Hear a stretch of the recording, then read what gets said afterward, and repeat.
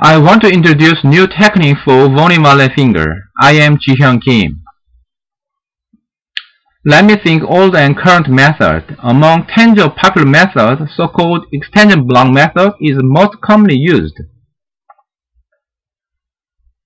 One keyword is for the block the migration of aborted fragments, and second keyword is for the temporary fixation of joint.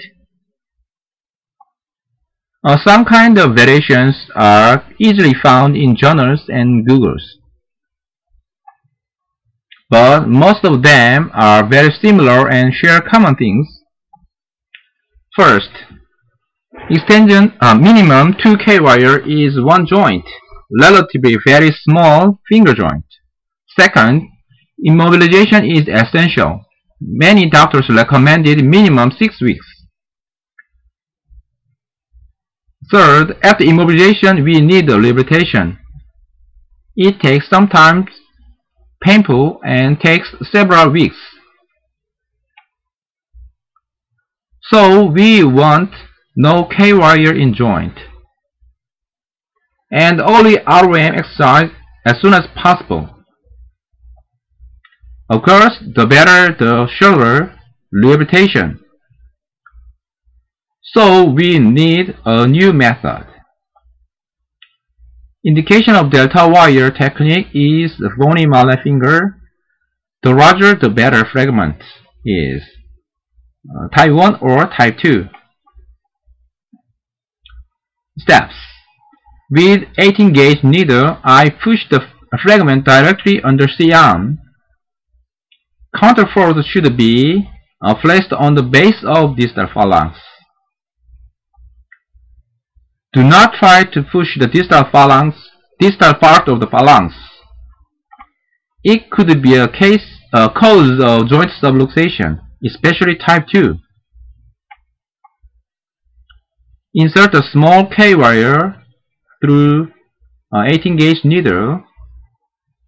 Small K-wire means 0.8 millimeter,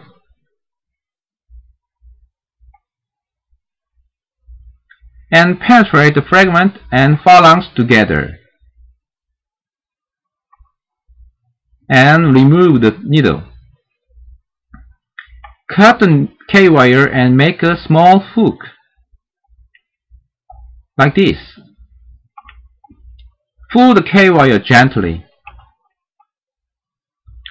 On the skin, make a tap wound using 18 gauge needle and insert K-wire under the skin and make another hook that is bigger than before. Insert another K-wire 1 millimeter diameter along the axis of phalanx. Do not penetrate the joint. And bend and make a hook like the picture. The distance between two block hooks is about 2 or 3 millimeters. Join the two hooks. It may serve compressive force on the fracture site, at least reduction loss. Let me show the case. This is a usual pattern of Bony Mallet finger. We apply delta wire. While delta wire, the joint is allowed to move actively and passively. After removing K-wire, we do not need ROM exercise and rehabilitation. Delta wire technique has no K-wires in the joint. Delta wire technique do not need immobilization nor rehabilitation.